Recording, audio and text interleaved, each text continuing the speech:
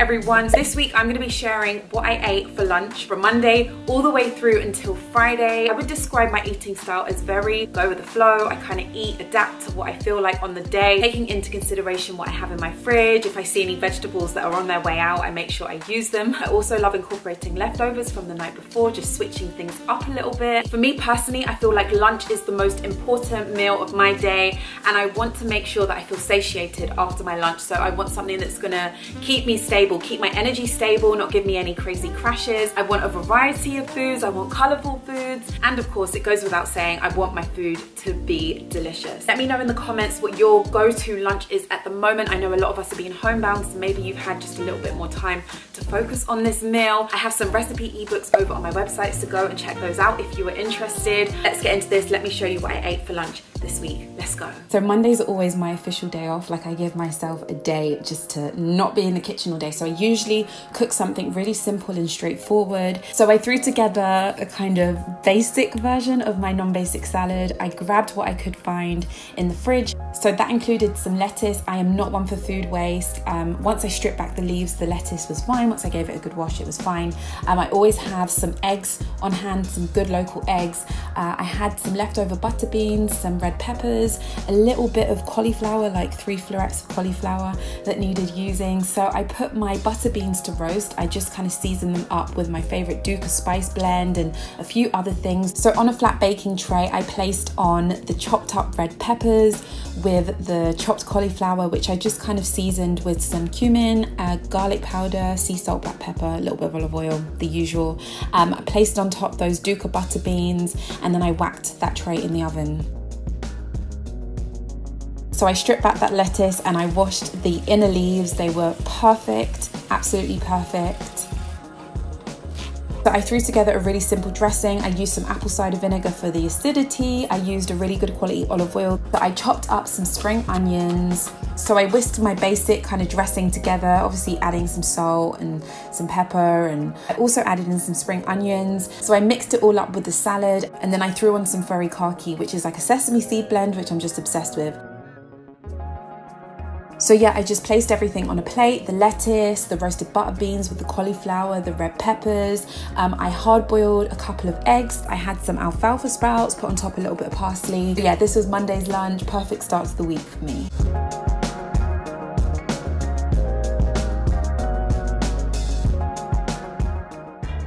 So when Tuesday came around, I was in the mood to cook. You know, when you're just in the mood to cook. So I put all of my favorites on one plate, which included plantains, some avocado, some salmon, some hummus, some quinoa. I wasn't messing that day, not at all. On the plate also was this watercress. This is my favorite peppery, fiery watercress, which I love. I had some salmon in the fridge. I had some leftover quinoa, and then this big batch of hummus. I love making some hummus on a Sunday. It's like thing that I just do for the rest of my week. And this is the red pepper spicy harissa hummus, which is in my brand new ebook, Buddha Bowls. So if you want the recipe, go check that out. And this olive and sun-dried tomato quinoa recipe is also in the new ebook. My Buddha Bowls were clearly inspiring me that day.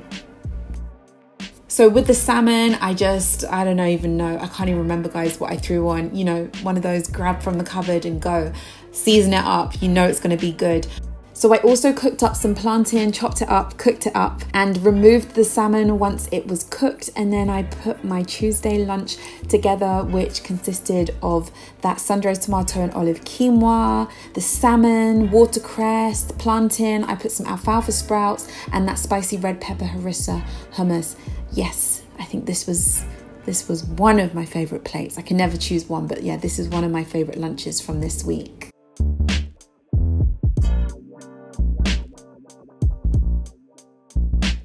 So Wednesday's lunch consisted of Tuesday evening's meal. I had some leftovers. I cooked up a big batch of this red lentil coconut pot, which I shared on my channel a few weeks back. So I will link that video in the description. The original recipe calls for sweet potato, but I didn't add any last night. I just had it with some jasmine rice.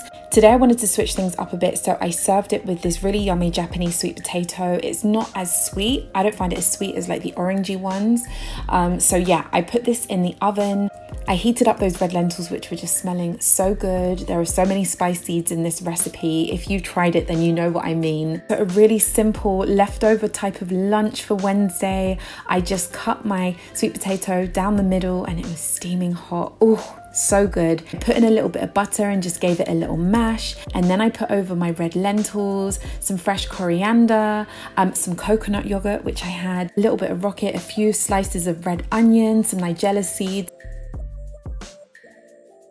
some extra virgin olive oil and balsamic vinegar on my salad, and then I devoured this. Oh, so good and so simple to put together.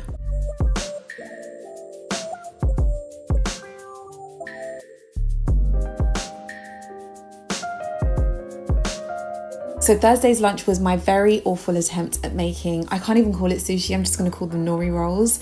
I basically just stuffed some like sardines and some rice and some avocado in some nori sheets and wrapped it up. I always keep this brain boosting food on hand, these sardines, and I love to buy them in olive oil. I had some rice from when I told you I made that red lentil coconut pot. I had some rice still left over, so I wanted to use that up. And then I just had some nori sheets like at the back of my cupboard, so I was like, perfect. So I love like smashing the sardines up and adding a little bit of mayonnaise and some mustard and some onion of some kind. So that's exactly what I did. I used this Hunter and Gather mayocado, which I actually didn't realize it was vegan, so if anyone's wondering, it's vegan. But I've actually tried that other one which had egg in it and it was really, really delicious. I don't think this one was as nice, but I do like the fact that they don't have any type of rancid oils in them. So they don't have rapeseed, canola, none of that madness. It's just made with avocado oil, which I love. So yeah, I placed the tin sardines into a bowl, placing in some of that avocado mayonnaise, mayocado, whatever it's called, some mustard, some Dijon mustard, have to say, some lemon juice, some black pepper, and just gave everything a good mash. I love this. Even just this with like a salad is so delicious. I placed in some spring onions because spring onions are in abundance right now and they're tasting so good. So yes, threw in some spring onions, and I also threw some furikake into the rice just to give it that sesame feel. I just love it. Love furikake. Honestly, cannot get enough of this stuff. So yeah, really simple. Grab my nori sheet. It was a bit of a disaster rolling them up, so you won't see any footage of that. You will just see me cutting them and putting them on a plate.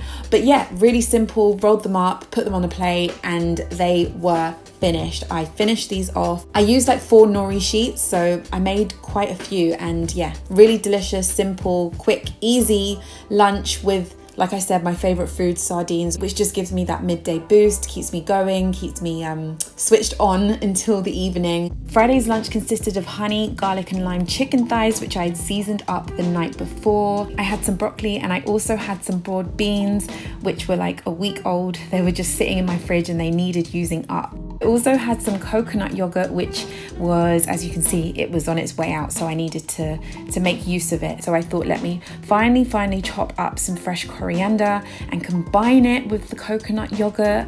I placed in some black pepper, some sea salt, some lime juice. So a really simple, delicious coconut yogurt blended with fresh coriander and lots of lime juice that I paired with the chicken.